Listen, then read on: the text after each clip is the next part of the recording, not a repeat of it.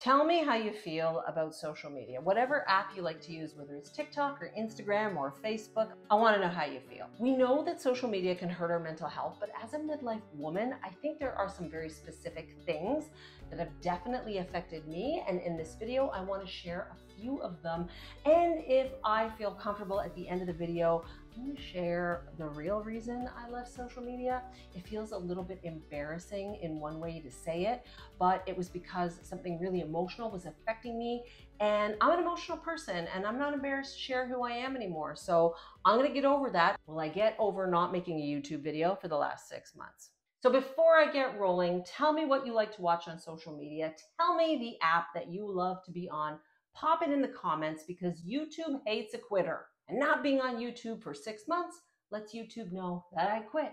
But I didn't really. I was really just looking after my mental health. And if you're still following me here, welcome back. If you're new to me, my name is Tanya.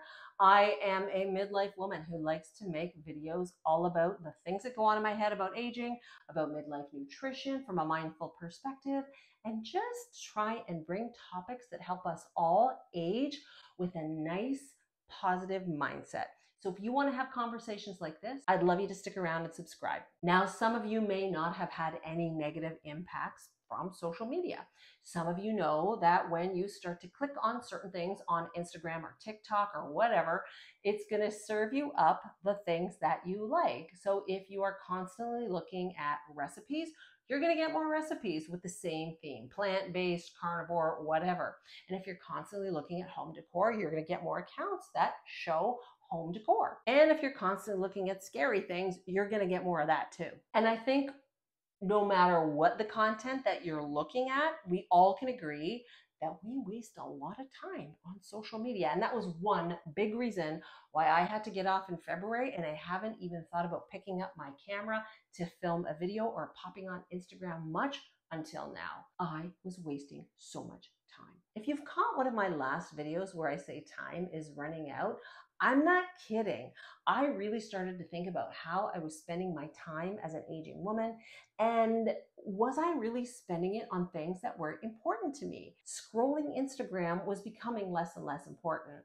I also wasn't feeling very present in my life. I was feeling like hours were short, the day wasn't long enough. And was that because I was working full time? Yes, but it was also because I was scrolling Instagram. Now, caveat, I have to be on social media for my job. I'm a content creator for a wellness company. So I need to make social media posts. I need to come up with a social media strategy. But I would open up the app automatically on my own feed, and whatever was there was sucking me in. I couldn't stop looking. So I needed to change those things. And I did by getting off my own account. I also noticed that I was developing the habit that my kids have, and that is numbing out on social media. Now, it really bugs me to talk about that when I watch my kids just turning to social media in social situations. They don't always, they have a little more self-awareness than that, but it's hard not to. Kids, they're in their 20s. They're not used to empty space like we are and were when we were growing up and even in our 20s. And that started to become a theme for me. My brain was used to the constant stimulation, so much so that I had trouble reading a book. Yeah, I was struggling to read a book. I couldn't pay attention. I felt agitated, whether I was sitting down to read and I thought I was in a relaxed state, or even when I was just getting off my phone to take a walk. I would stop in the park, take a moment to breathe, and I could feel like I was vibrating with stress. And I started asking myself, where did this stress come from?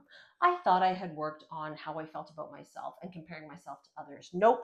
Another reason I got off social media was because I was experiencing a ton of comparisonitis. Now, if you've been following me right from the get-go, you may have noticed that I used to do nutrition coaching. I shut all that down too in February. Yes, because I had a really great job offer, but also because it was burning me out to try and be on social media and connect with people. This was a little different. I really enjoy making YouTube videos. They feel much more conversational and personal, even the people I watch on YouTube. But the stress of pumping out short form Instagram content, like 8-second videos, is just burning me out. And I think I'm really good at what I do. But watching the wellness world, the younger women, the ads that come on for menopause health was really starting to get to me as well. As an aging woman whose body was changing, I thought I put all that crap to rest. But no, it was bubbling up inside me. So I knew it was time to take a break. I am confronted with the fact that I am aging and I don't look like I used to. And we do know that health and wellness does have a certain look. So I was thinking, I don't have it. Why bother? But I had to come back full circle and realize why I started all of these accounts in the first place. I'm you. You're me. We need women who look like us, who make mistakes, who gain weight, who are struggling with hair loss, hot flashes, anger, and comparisonitis to just come on here and talk about how we feel. No matter the perfectionism that exists on social media to do great reels or funny TikTok dances or make a viral meme. That was in my head in January when I started creating content on my Instagram account. And now I've let it all go. So if and when I do get back to social media or Instagram, I'm just going to be me. And part of being me is admitting to some doom scrolling that I took part in on social media for the last 4 years. Now, some of the things that I did read, consume, and the people that I followed, I still follow. There are certain things that I don't let get to me anymore, but one thing that was really hard was animal welfare. And I find it hard to unfollow those accounts because I really care about that from a social justice perspective and from my value system. That is something that has always been part of me. I've been overly emotional about animal abuse since I was a young girl, and there could be many reasons for why this is, but it is. I don't need to analyze it. It just is. So even the rescues that I got to know on Instagram, that I would talk to in the DMs, when I would see their posts, it was affecting me so deeply. I couldn't look anymore.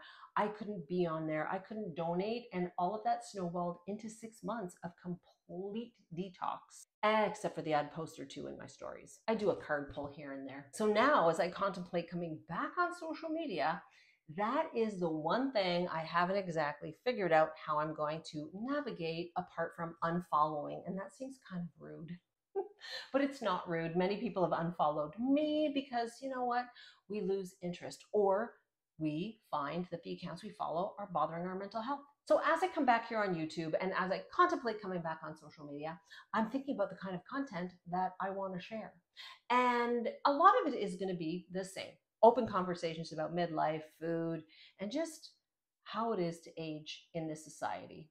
But I'm also going to talk more about my mindset as I age, the things that I'm thinking about, and I want to do it in a way that is relatable and authentic. And telling you about my animals and emotions, well, that's authentic. I think we need more of this on the internet. And while I love to look at perfect kitchens and really well-filmed recipes and snapshots on social media, I also love to follow the women who are showing up no matter what their hair looks like, whether they have makeup on or not, and being who they are.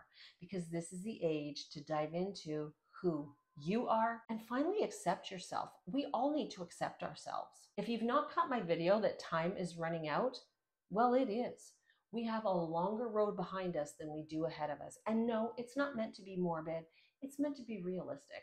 So if you spend a lot of time on social media, what are you going to do about it? Are you going to stay there? Do you find it fulfilling? Hey, and if you do, no judgment. But if you're leaving this video thinking, I might need to do a little 30-day detox, I'd love to hear it. And let me know after your 30 days how it goes. Do you feel like a different person going on social media? I certainly do. Thank you for chatting with me today, and I'll see you in the next video.